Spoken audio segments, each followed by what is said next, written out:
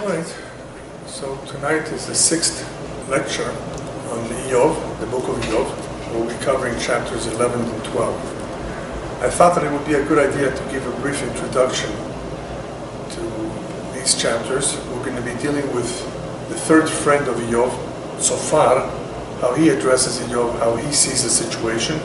Each one of his friends attempts his best to explain to Iyov why he shouldn't complain so much, why the creator of the world is in charge, is fully aware of everything, and he does things for a reason.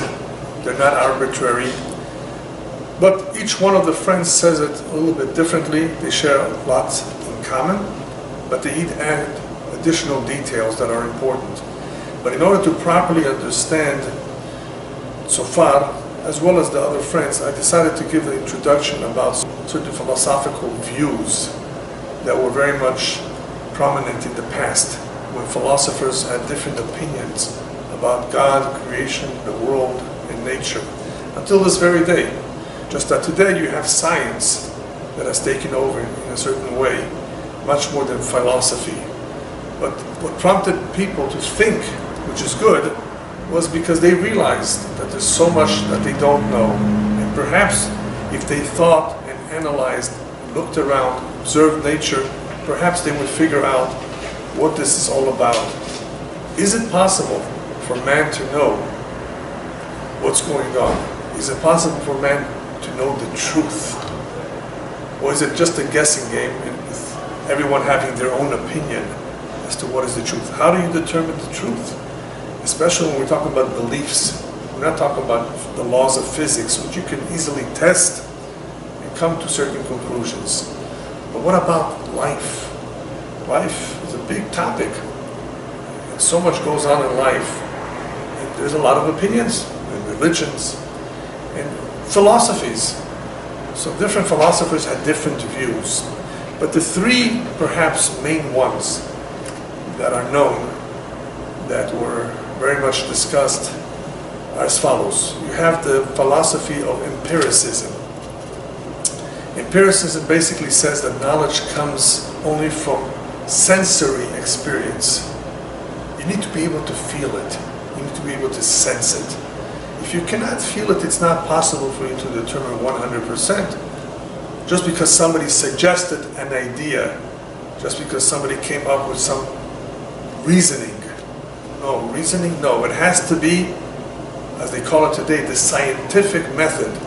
There needs to be evidence, evidence that you can feel. Empirical evidence. In other words, something that will convince you because the evidence is there. You can see it for yourself, but you need to feel it. You have to actually experience it with your senses. Then you had rationalism. Rationalism says, no, not necessarily. There's certain things that you cannot observe. And they are right, the way Judaism sees it. Not everything is observable. What can you use to help you determine the truth? What appears to you to be reasonable, what appeals to the reason, what is logical or not logical. In other words, the mind can determine the truth. You see the difference already? Not the senses. You should be able to determine the truth, to ascertain the truth by using reason. That's called rationalism. And then you had skepticism, the third one. And that's a very interesting one. But it's a little bit extreme. There's two variations of it, at least two. One is it's not possible to have any sort of knowledge. It's not possible for us, human beings, to have any sort of knowledge. And therefore no one can claim that what he proposes is the correct idea. Or another variation of this is suspension of judgment. Now, since we don't have evidence, we have to suspend our judgment. We don't know. So in some ways, for them it's easy. We don't know. But if we don't know, neither do you know. That's it. In other words, it is not possible, according to this philosophy, to ever know 100% the truth. Now, obviously, when we're talking about major issues belief in God and so forth, it is not possible for the human mind to ever come to certain conclusions. It's true. But what is necessary, nonetheless, is there something that we could use that will help us ascertain certain things? In other words, are there any tools whatsoever, or it is really impossible? So here I shared with you 3 different philosophies, and neither of the 3 really is completely compatible with Judaism. Why not? Because Judaism says it is possible. It's definitely possible, and it's not necessarily going to be through one's senses, at least not all the time. It is to a degree going to be rational, and it's definitely not like the skeptics claim that there's no possibility to ever have any knowledge. And the reason for that is because Judaism believes in revelation. We had revelation from Hashem. Very simple. Without revelation from Hashem, then you can understand why there's so much dispute, different views. There's no revelation. God never spoke to them. How should they know? Or how should they be confident of what they're saying? How could they bring proof, solid proof, to their beliefs? It's very difficult indeed. So even though the mind is bright, and it definitely can come up with some very interesting ideas, can you convince someone else? It's going to be difficult to convince others. Judaism, however, has revelation.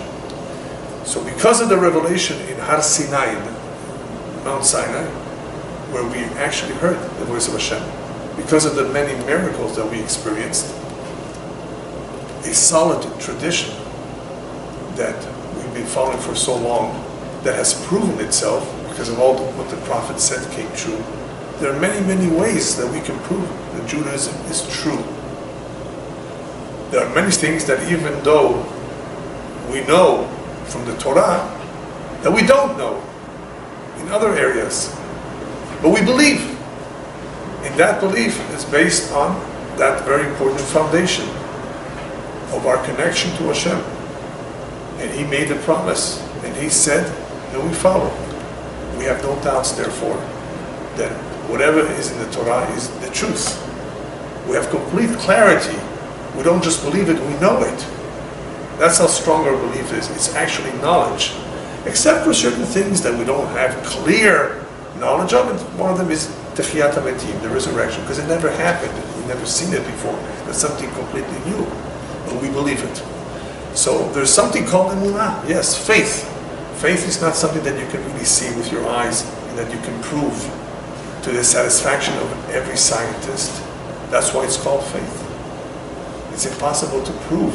But there could be a lot of evidence, circumstantial evidence and the like, that you could use to base your beliefs on. After all, our belief is based on certain facts that occurred in our history, on testimony. There were witnesses who saw this, not just one individual who saw it, but many, many people.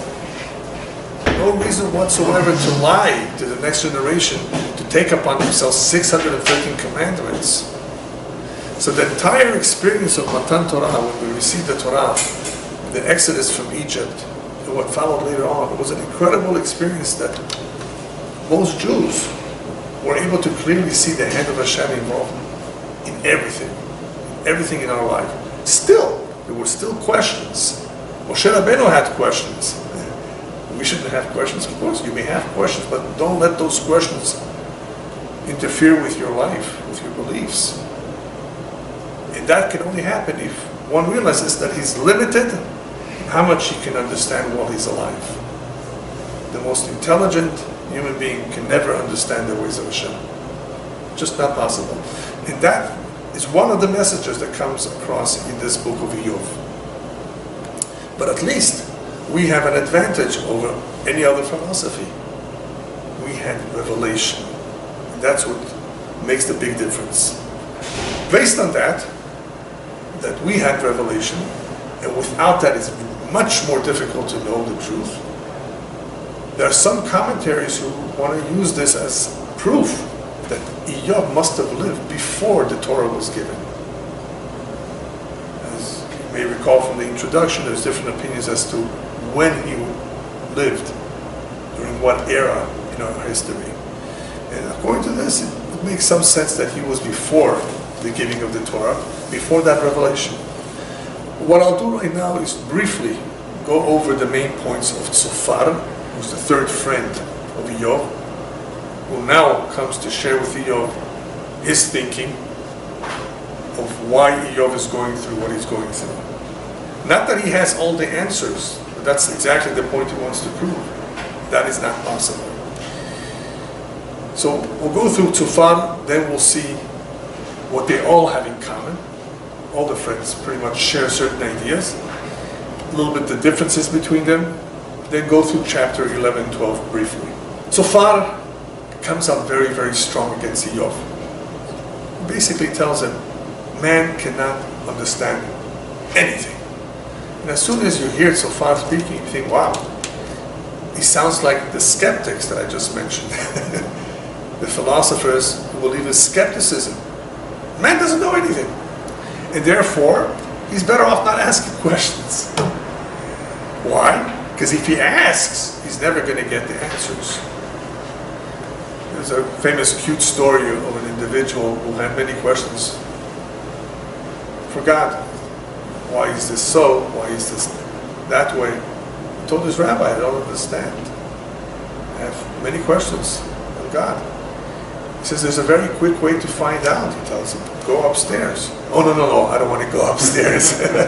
Once we go upstairs, you'll find out the answers. But Tzofar tells him, while you're alive, Iyov, it's not possible. Even if you were to ask, you would never get the answers. This is similar, a little bit, what Tzofar is about to say, is similar to the school of thought. The Muslims have various schools of thoughts, philosophical schools of thought. And this one is similar to Al-Ashariyatu. They believed that everything is set in stone, dictated from above, and pretty much man has no say, no free will.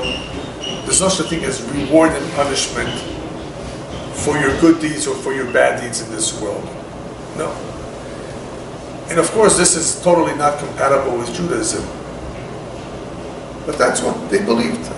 All kinds of philosophies, and that was one school of thought. And they pretty much implied that any suffering that man does go through is already dictated from above. It's already predestined to be like that. Man has no say in the matter.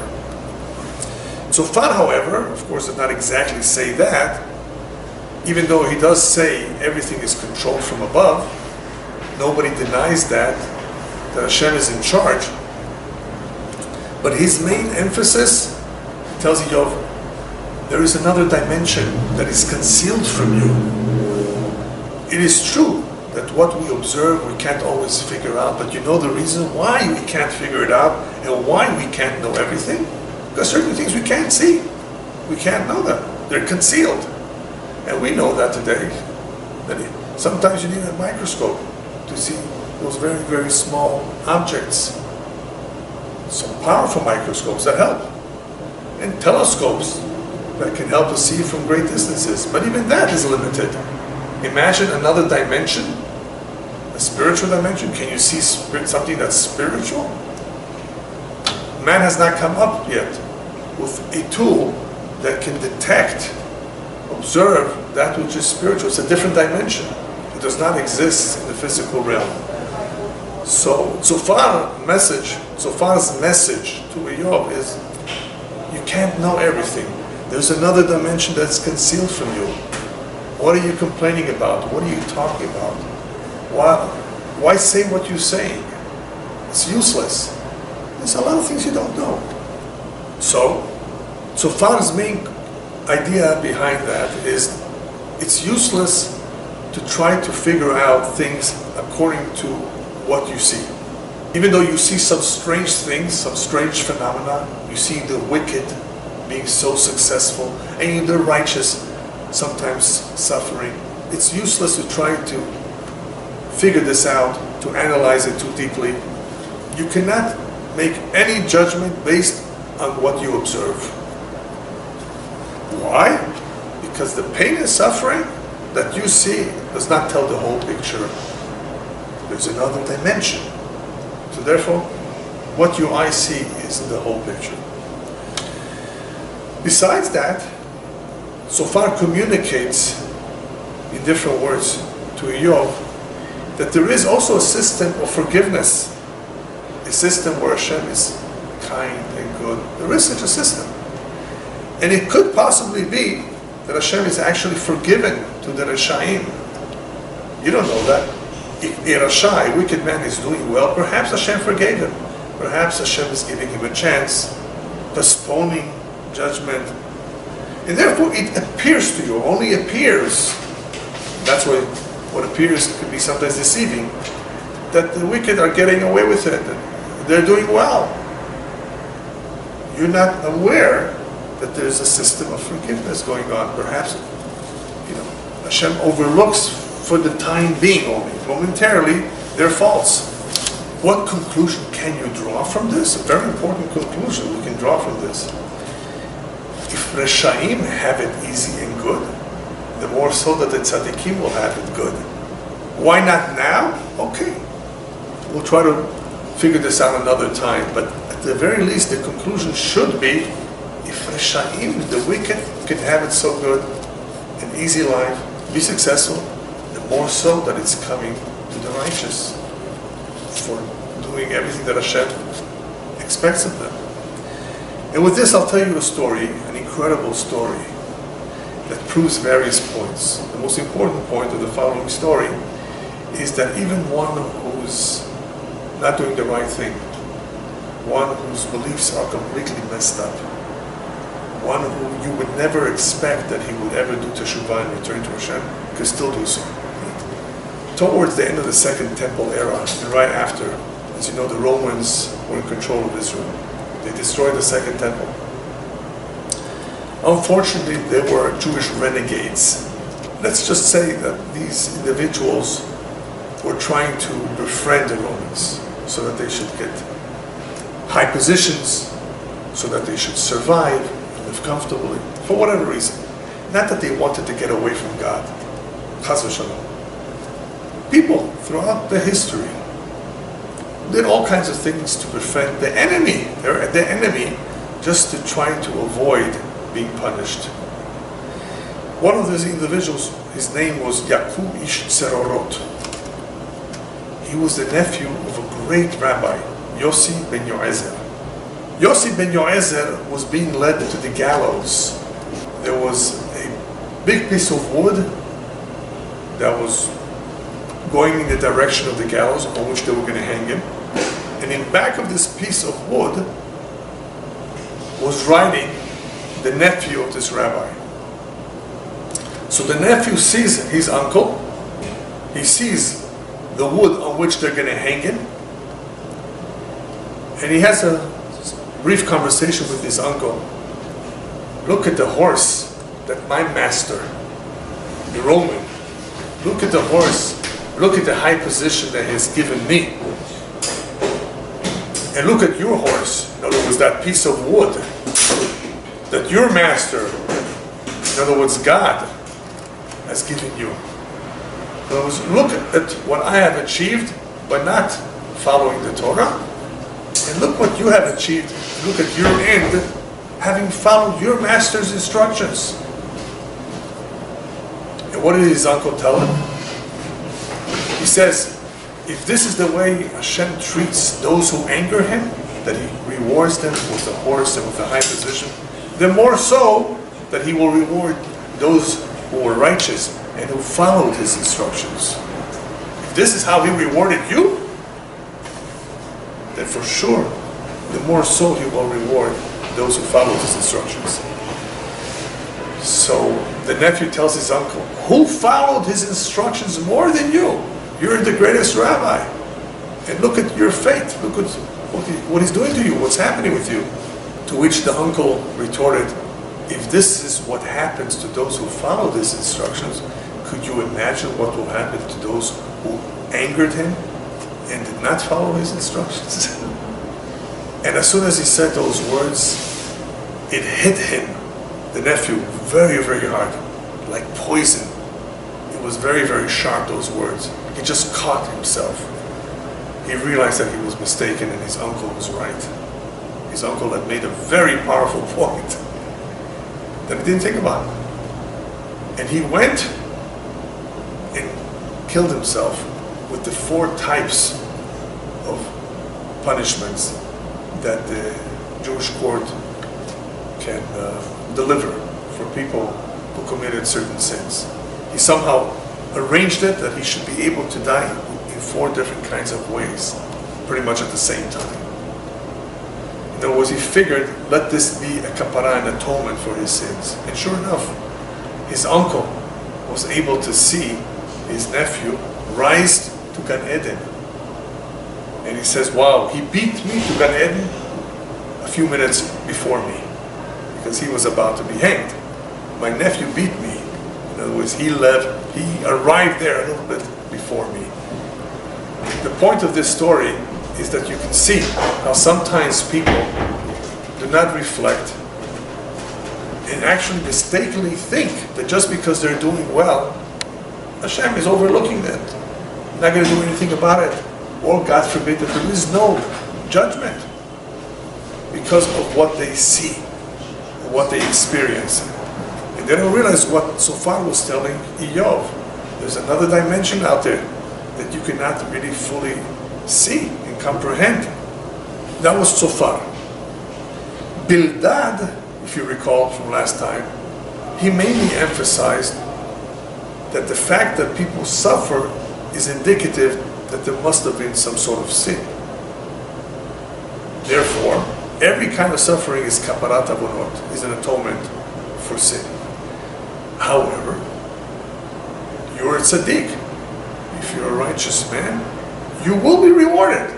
So he's more pointing to the fact that, yes, you don't see the reward, but not because it's concealed, it's just that it's later on. So you see the difference between Sofar and Bildad. Bildad is focusing on the suffering is there for a reason, it's not arbitrary. Reward, of course Hashem rewards the righteous. Well, where is the reward? I can't see it. Neither could with Yossi ben Yoezer could we see all the reward that was awaiting for him. He was a big rabbi. That's because it's later on.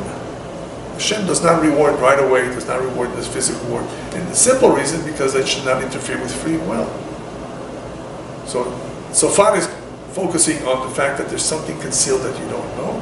Whereas Bildad will say more that it's there. We know it's there, but it's later on. What do they have in common, the 3 friends of Iyov? What did they all agree on? Because a lot of what each one says, the other one says too. So what they have in common is that they all agree that Hashem shofet, u'poel tzedek, Hashem judges, Hashem is just, Hashem is righteous, Hashem does everything for a reason. Nothing is arbitrary. A righteous man will get what is coming to him, a wicked man will get what is coming to him. They all agree on this. They agree on that pain and suffering is also kapara, it's an atonement for sins. No doubt about it. No one just suffers for no reason whatsoever. They all agree on this. And there's somewhat of a consensus as well between the 3 of them that it's a good idea for you to do teshuvah. Because through teshuvah, one can actually improve his situation through repentance. The belief that comes across here from all 3 is that Hashem is involved in this world. He's in charge. He listens to us. He's aware of us. Don't, therefore, ever think for a moment that just because you can't figure things out, that means everything is arbitrary, which is part of the problem that Iyov has. He believes in God, of course, but he seems to say that everything is arbitrary. Doesn't make any sense. I can't figure this out. And this bothers me a lot that I can't figure it out. Why doesn't Hashem let me know? Why doesn't He explain it to me? If I have a sin, let Him reveal what my sin is, so I'll know what to fix. And sometimes Hashem says, you don't have to fix it, I'll fix it for you. with pain and suffering. Obviously, if we know what we need to fix, and we should try to examine ourselves, then we should go about it. It's a lot better that we fix it than Hashem fixes it. But if we didn't do it, Hashem has many ways of fixing, of atoning a sin. In other words, all 3 agree that Iyov, there must have been something wrong that you or your children did for you to experience what you're experiencing. But what's the difference in style between them? Eliphaz was a lot more gentle and sensitive in his approach. Basically, Eliphaz's message was, it's human nature to make mistakes. Man is born imperfect. No one is perfect. It's almost impossible that he should not trip, make a mistake. Don't think that you're so perfect. This is very similar to what Shlomo Melech Solomon says in Kohelet. Ki en tzadik ba'aretz asher yaseh tov lecha. There's no such a thing as a righteous man in the world who will only do good and never make any mistake. He would be an angel. He wouldn't be here. So that's Eliphaz's way of trying to convince Iyov, even though you can't find where you went wrong, what mistake you did. You don't know everything. Perhaps what you think is not a mistake is a mistake. After all, man is not perfect. Bildad was a lot more forceful than Eliphaz. And he says openly to him, it must be your children are to blame. They must have done. You don't know anything about yourself, but your children could have done something terrible that you don't know about. Because after all, pain and suffering is always as a result of sins. So Bildad was much more forceful in his saying that, Iyov, you're wrong in the way you're thinking. Just because you can't figure out, you don't know of any sin, there for sure was a sin. Comes along the third one, who we're talking about tonight, Tzofar, and he is the most aggressive of all. If you are to read those two chapters, especially chapter 11, because chapter 12, Iyov answers back, you will see that Tzofar's way of telling Iyov off, rebuking him, is a lot stronger than the other two, even though he is apparently the younger one of the three. Throughout the book, you will see that the friends have various conversations. We're just almost through with round one. There's a round two, and then there's a round three. And all of them except for Tzofar participate in the first two rounds. The third one, he doesn't participate. The other two do. So Tzofar says that the tzarot, the troubles that he's had, Iyov, those are few compared to what you really deserve. Imagine telling somebody that. What you went through, that's little compared to what you really deserve because of your great sins. Iyov, if your request would be fulfilled, that Hashem should explain to you and show you what you did wrong, you would actually see that Hashem was kind and compassionate with you, that He only made you go through this. You see how his words are much tougher. You should be thankful. Thankful. It's very difficult to tell that to somebody who's going through what Iyov went through. But so far, that's his style. He says, you don't know anything. There's another dimension out there. And I can tell you that what you're going through is peanuts, as they say in English, compared to what is really coming to you. If only Hashem can show you what you really did wrong, you would see that He was actually lenient with you. He was lenient. You know what? He's right with saying this. Even though he was wrong to communicate this to Iyov, it's very not sensitive. But that's a valid point. Hashem never will give us everything that we deserve, God forbid. Hashem is not interested in that. We have several prophets that tell us that. Hashem is not interested in the wicked dying. He would rather him repent and return to Him. Does Hashem just want to get rid of the wicked? No. Punish him, get rid of him? No, He would rather him return to Him. So, yes, Hashem will not necessarily give you everything that you may deserve. Hashem is lenient, forgiving, gives people a chance, postpones the judgment perhaps, and definitely considers other merits that the person may have on his record. I've mentioned this perhaps in the past, that there was a woman that came to plead with the judge. Her husband was just sentenced for 25 years in jail because he stole. He was a thief. He was caught. 25 years in jail. The woman says, I understand he's guilty, but why am I guilty? Why should his kids be living orphans?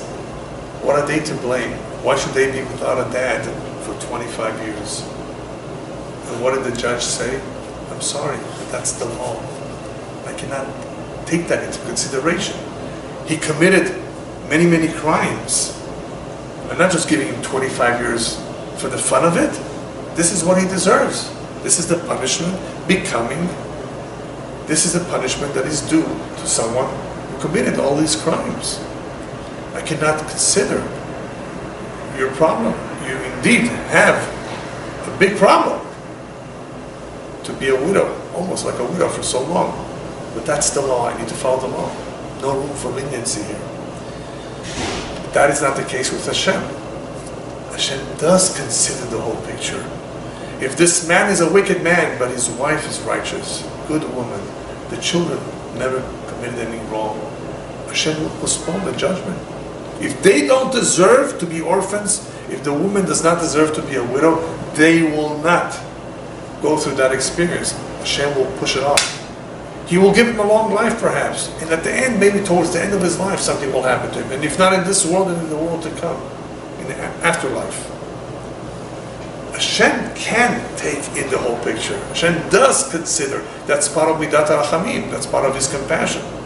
It's not just strict justice.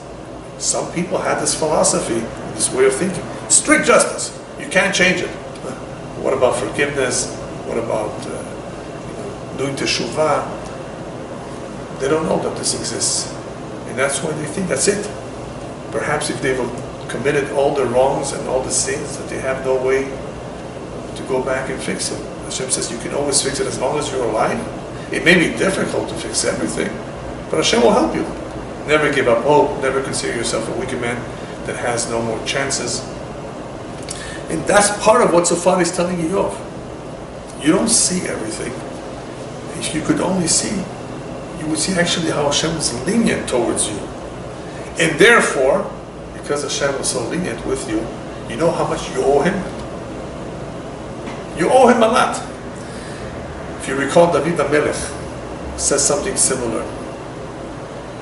Ma ashiv Hashem kol tagmuloi alai. We say it in Hallel. What can I give Hashem in return for all that He has done for me? Kol tagmuloi, He's done so much for me. I owe Him so much that He's protected me from my enemies, saved me in the battlefield, done so much good to me. And remember, David HaMelech suffered a lot too. He's focusing on all the good that Hashem says, and what can I do to return that favor? David HaMelech realizes he should be returning the favor. He should be doing something in recognition that Hashem was so kind to him. Another way of saying this is, it could be a lot worse. Sometimes people go through situations. It may not be comforting to hear that, but the reality is sometimes it could be a lot worse than what he's going through. Imagine somebody got into a car accident. God forbid it. It's a terrible thing. Obviously, he's okay. He's shaken up, maybe bruised. The car is gone, but it's just a car. But he's alive. Baruch Hashem. Bruised, shocked, perhaps with back pain too. But he's alive. He'll recover. Could it be worse? Of course, it could be a lot worse. A lot worse. I don't even want to give you all kinds of possibilities that could have happened to him. In a car accident or in some sort of other accident. All kinds of terrible things. Let me ask you a question. I don't know which one is worse. God forbid, I don't even want to compare. What if somebody was using a machine and it chopped off a few of his fingers? He's alive. He was in pain for maybe a couple hours until they bandaged him. Which one is worse? I don't even want to say. Obviously, people who lost their fingers. Yeah. People who go through all kinds of illnesses. All kinds of illnesses where they're in bed for a long time. And they come out of it. We don't know. Who are we to judge which one is better, which one is worse? We just know that Hashem is in control. He knows exactly how much pain and suffering to bring to an individual, what day and moment it will arrive, and what day and moment it will leave him. That's what the rabbi tells the Gemara. Pain and suffering have an exact time. When they arrive, when they go. With Rabbi Yehuda Nasi, there was one case where he suffered for 13 years. After 13 years, the pain was gone. It could be 5 hours, 15 minutes. I don't know. Hashem knows exactly how much is coming, and never will one get more than what he deserves, necessarily. Even though it does say that the Jewish people got a lot more than what they deserve at certain times during their exile, but that's just to increase their merits. Hashem says, because you went through a lot more pain than you really deserved, I will cut short your stay in Egypt. I will make the redemption out of this long exile easier for you, even though there's a lot of accusations. So, the system that Hashem has is a perfect system, just that we don't fully understand it. That's all. It's our problem, not Hashem's. So Far makes a very powerful point here. Iyov, if anything, you owe so much to Hashem. He's being kind to you, more than what you realize. So if you look at the words of Tzofar, you will notice that he rebukes Iyov. And in his rebuke to Iyov, he makes sure to remind Iyov, even though we see later on in chapter 12 that Iyov says, I'm fully aware of what you're saying. You're not telling me anything new. But still, he gives Tzofar a chance. And Tzofar rebukes him and says, the chokhmah of Hashem, the wisdom of Hashem is incredible compared to man's knowledge. Man is nothing. How could you even start comparing yourself to Hashem? Hashem's chokhmah is incredible. You can't compare it to the human mind. And therefore, you have nothing to lose, as we've seen before, in doing teshuvah. Because teshuvah is for sure going to be helpful for you. Figuring out you can, because your knowledge, your ability to understand Hashem's chokhmah is impossible. Therefore, you don't lose anything. On the contrary, you only gain by doing teshuvah. That's one part of his rebuke.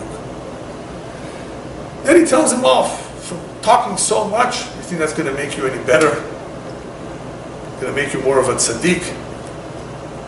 Trying to complain, trying to talk, trying to argue. That's not going to change the situation.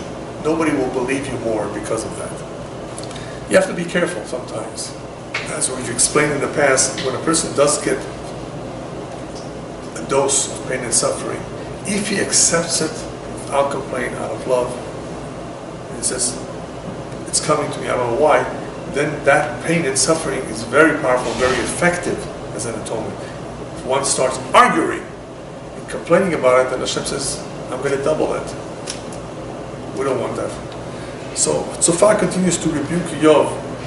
Says, don't make it more difficult, more complicated than what it is. Just accept it, do teshuvah. And as far as your question, why doesn't Hashem explain to you? That's one of the questions that Iyov, why doesn't he explain to you why he brought about this punishment to you? The simple answer is, the chokhmah of Hashem, we cannot fully comprehend. So only Hashem can know what you did wrong. As I said before, it is possible that what we think is okay, Hashem doesn't think it's okay. It is not possible for the human mind, therefore, to fully comprehend what Hashem expects of us.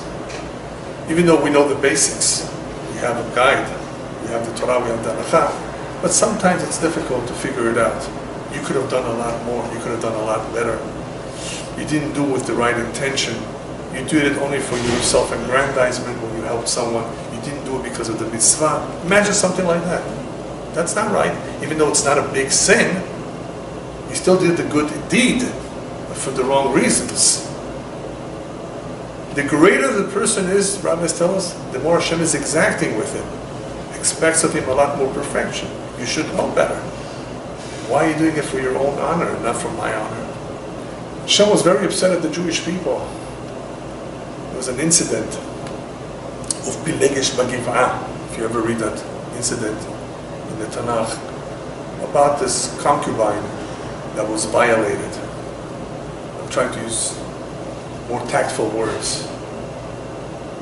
And that caused a tremendous civil war amongst the Jews.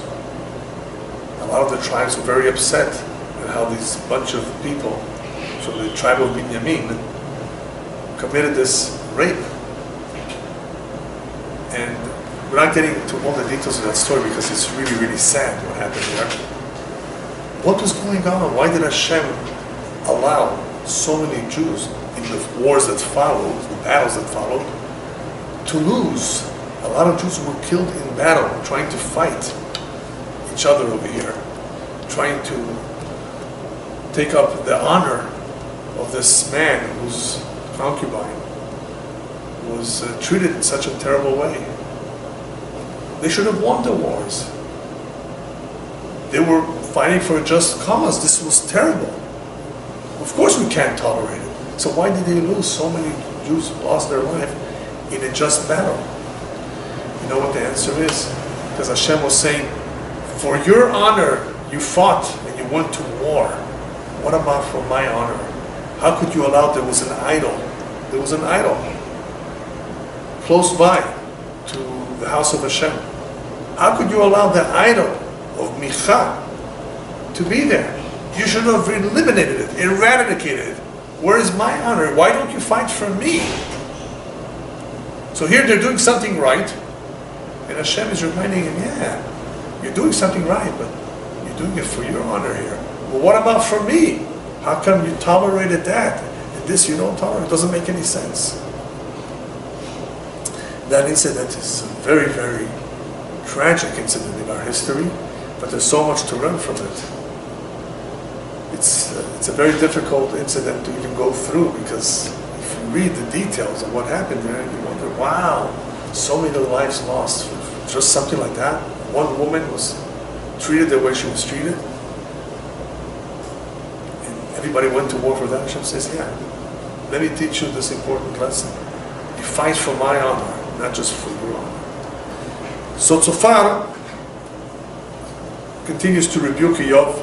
Hashem knows exactly what you may have done wrong that you may not know of. And you may not figure it out, you may not ever know what is wrong. Hashem knows exactly what you did wrong. So as you can see, Tzofar, just like the other two friends, they all are pretty much in agreement. There must have been something that you did that was not right. But that is not where he focuses the most. Tzofar is not focusing on a sin here. He's focusing more on Iyov. It's not possible for you, even if you would love to know, to ever be able to figure this out. Hashem will not give you the answers, not while you're alive. Instead, just try to do teshuvah. Tzofar continues on to say, he tells him, man is like an ayir pere. Ayir pere is like a wild donkey. I think the right translation of ayir in Farsi would be ular. Right? Yeah. But what is he saying here? It's not just any donkey, it's a wild donkey. A wild donkey has no chokhmah ubinah, doesn't have too much knowledge and understanding. Some human beings are like the donkey. They don't have proper understanding. That's why they're donkeys.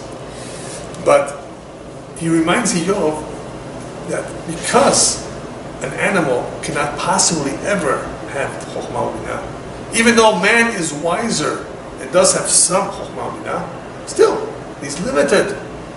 Like I told you the story with the cat. Remember the story with the Rambam?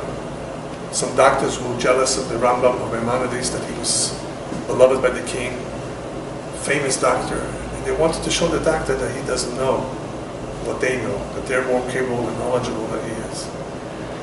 And they said, that Your Honor, we can train a cat to walk on 2 feet and to be a waiter.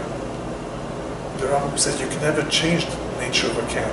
The cat is limited. You cannot change the nature of the cat. We're going to prove it to you. You're going to see you don't know anything. And they trained the cat. One day, when they came to demonstrate, A cat walks in with a tuxedo, with a tray, cups of arak, or some other drink. And the Rambam was ready for them. Goes to his pocket, takes out a mouse, drops it on the floor. As soon as the cat saw that, it dropped the tray, it ran after the mouse, and the Rambam won. See, I told you, you can't change the nature of the cat. You can't make a cat a mechanic. How much does it know? Hashem made the human being wiser, gave him chokhmah bina v'da'at, but still he's limited. He is born an ayin peri. The fact that, however, that Zofar mentions that he's born and he's like an ayin peri, a wild donkey, the commentators explain is to remind us that when we are born, we're raw in our nature. We need to develop, we need to refine our character. We're not perfect when we're born. Yes, that's true. We're imperfect. We're like a wild donkey when we're born. Raw nature. But you can still perfect it. That's part of man's job, Jew or non-Jew, to refine his character. So far, pretty much towards the end, tells Iyov that you should know that tzaddikim are good people. In the end, they will be rewarded. Everything is b'hashgacha, nothing is arbitrary. Reshaim, the bad people, in the end will lose everything. They will suffer. So what you observe right now, their success of the evil, of the wicked individual, is only temporary. And in the end, when the Rasha really goes down under, he won't have who to turn to, because he doesn't believe in God. He never did. So he will not be able to survive. He will not think of teshuvah. So you're looking at perhaps 1, 2, 3 frames of people's lives. You don't see the entire picture. At some point, the righteous man will be rewarded. The wicked man will suffer, will be defeated, will fail.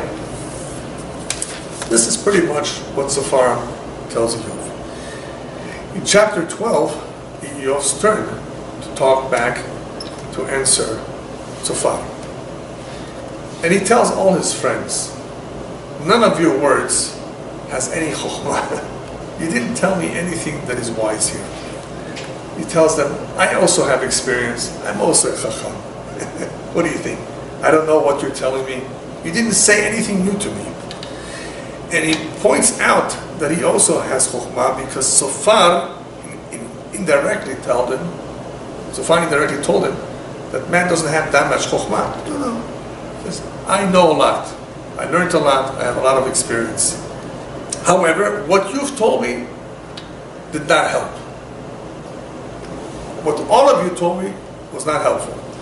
And he says various words to express how he doesn't make anything of what they told him, and compares what they told him to a torch that is about to be extinguished. It's about to go out, the flame. What's left to do with the torch? To throw it out. Right? After its flame is gone, after it's done what it needs to do, there's nothing left of it except to throw it out, dispose of it. He says, that's exactly what you told me. What you said to me is just like that flame that is about to go out. It's useless. I can't do anything with it. It doesn't help me. Why doesn't it help me? He says, you guys don't understand. The metziut, the reality that we observe, what we actually see, is a lot more powerful than anything you could say. It's a fact. The Rasha is doing a lot better. Don't try to teach me philosophy here. Don't try to tell me all kinds of cheshbonot, all kinds of calculations of there's another realm, there's another dimension, there's this, there's that, there's sin. It says, all I can tell you is that the reality is a lot more powerful. So he's a little bit touching on that philosophy that I told in the very beginning of empiricism. What we experience physically, what we feel, that's significant. It's a fact. Can't you see? They live in a mansion, these wicked people. 10,000 square feet mansion. And they have maids, and they have so much money, and they're enjoying life. And I see that they're enjoying it, they're not suffering. So the metziut, the reality, is a lot more powerful than anything that you can tell me. Look, he says, he continues on to say, they are in peace, and the righteous ones are suffering. In other words, the evil people have it easy, while those who are searching for Hashem have it difficult. It's observable. That you can see, like the empiricists. We see it. We can feel it. That speaks for itself. And as far as you're telling me about the Chokhmah, the great Chokhmah of Hashem in nature, I can tell you, Iyov says, that even animals know this. Even animals know who created them. Even animals, to a certain extent, have Chokhmah. So, the fact that you're trying to impress me that Hashem has so much Chokhmah, look what He did, look what He created. So, yeah, even animals know that. So what? In other words, you didn't tell me anything I don't know. It's nothing new. You know what's real Chokhmah, he says to him, to Sofar, chapter 12. Real Chokhmah, real wisdom is being able to distinguish between one thing and another. In the same way that the palate can distinguish taste from taste, he says, right? We can taste sweet or sour. In the same way the palate can distinguish the tastes, that is Chokhmah. Chokhmah, real Chokhmah, can distinguish one thing from another. Therefore, so far what you told me has no taste. Real Chokhmah, you should be able to distinguish between things. So the fact that Hashem has tremendous Chokhmah, Ugvura, tremendous might, that's understood. You're not telling me anything new. Towards the end of the chapter, Iyov continues to elaborate, and you will see this a lot later on too, about what Hashem does in this world. It's incredible if you're able to follow the translation. He says like this: look what Hashem does in this world. Hashem can destroy certain things in this world that you are never able to fix or rebuild. Take, for example, he says, water. Water is a tremendous source of blessing. Water brings life. But Hashem can transform that blessing to a curse. If He eliminates the water, it becomes dry, or if He brings too much water, that is destructive. Right? Yeah, Abu. And he continues on to say, Hashem also has the might, the strength, to give encouragement and strength to those that He wants to, or to weaken those that He wants to. Hashem has those abilities. Hashem knows that people make mistakes. Obviously, He would be able to distinguish between that which is done intentionally versus that which is done unintentionally. But Hashem also puts the Satan in the way of man to make him fall intentionally. So this is the way Iyov sees everything. This is the way he analyzes through his own way of thinking and his own philosophy. So far, he's just saying that Hashem has all that ability. Everything is from Hashem. What else does Hashem do? Hashem can even misguide the leaders of a nation. Hashem can misguide the wise, the Chachamim. He can confuse them. But even they who are Chachamim, who are wise, should make mistakes. He can even bring about that a person who's a good orator, a good speaker, should stumble, should make a mistake. That's also Mishamayim. Hashem can make the judges make a mistake. So look how much Iyov is aware. And a lot of what he's saying is true. We're going to soon see where the problem is. But so far what he's saying is, I'm aware of Hashem's chokhmah and His abilities. Look what Hashem can do. Hashem can remove the chokhmah, if He wants to, in 1 minute. He can bring someone Alzheimer's, God forbid, or something else. The chokhmah, the greatest chacham, he may have been, no longer chacham. Those who are honorable people, or in high positions, Hashem can bring them to shame, can humiliate them. All of a sudden they're exposed in the news for something that they did 25 years ago. And that's it, their reputation is gone. Hashem can make that happen too. There are some, he says, that Hashem elevates to power. For what reason? Only to bring them down later. So you first have to elevate them. And then when you fall from a high position, then you really feel the pain. If that person would never have been in a high position, he wouldn't have felt the pain. So sometimes Hashem elevates. Look what Iyov is saying. He understands a little bit of what's going on. I know Hashem can do that too. Elevate someone only to bring him down. Hashem can also give wisdom to those who are not knowledgeable. And all of a sudden, this man, who is okay, I mean, he is knowledgeable, but not so much. All of a sudden, he makes a major discovery. Inventors discovered all kinds of things that others did not know. Hashem gave them that chokhmah to discover something that was not known. And others who are greater chachamim, who are wiser, Hashem did not give them any extra chokhmah.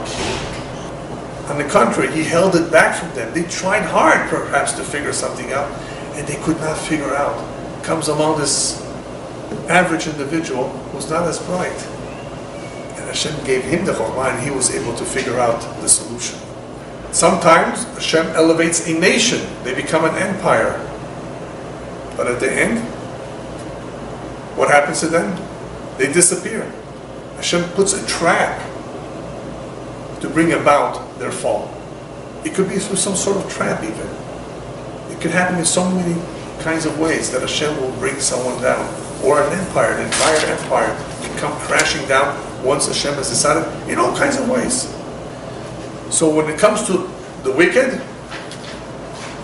Hashem causes them, he says, to make all sorts of mistakes, and they will appear as fools or as drunken individuals who cannot distinguish right from wrong, who are like blind people in the darkness, not being able to know what to do. Individuals who are completely settled in their business, completely calm about everything, with no worries, and all of a sudden they're at the loss. Hashem makes them as though they're drunk, not being able to be coherent, not being able to think right. Who's that? Who's causing all of this? Hashem. So in conclusion, so far tells Iyov, and he tells, in conclusion, Iyov tells his friends, Hashem through his wisdom controls everything. I know that. That I know. I just shared with you what Hashem is capable of doing. But my problem is I don't see him distinguishing between a tzaddik and a rasha. I don't see it.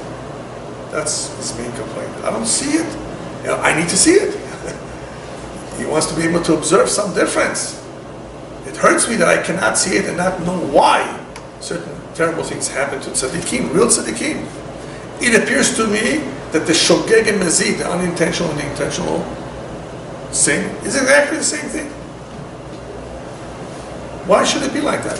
It gives the appearance as though Hashem is out to get you with all his might.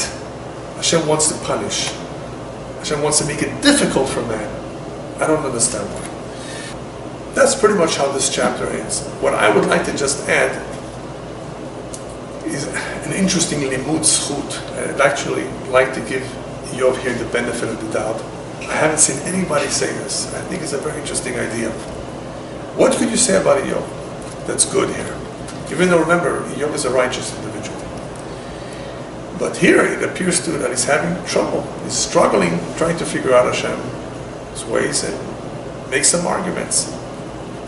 Even though a lot of what he's told is correct. Iyov, you can't know everything. Something good about Iyov that you could say here is that Iyov is pretty much expressing what Moshe Rabbeinu, Moses, said to Hashem. Hashem, you're upset at the Jews. You're going to kill them in the desert. Lama yomru Mitzrayim. Why should the Egyptians come and say, you see, even their God was upset at them and killed them in the desert. You know what's going to come out if you kill them? Moshe tells Hashem, even though they may deserve it, but this is going to desecrate the name of Hashem. We want your name to be elevated in the world. If you do something like that, even though it's coming to them, what will come out of it? Nothing good. Even the Egyptians will be happy. And they will prove it, that these were not good people. They will prove it that Hashem is against them. They will use this as an example that God wanted to punish them, and therefore He did what He did to bring them out of Egypt and kill them in the desert.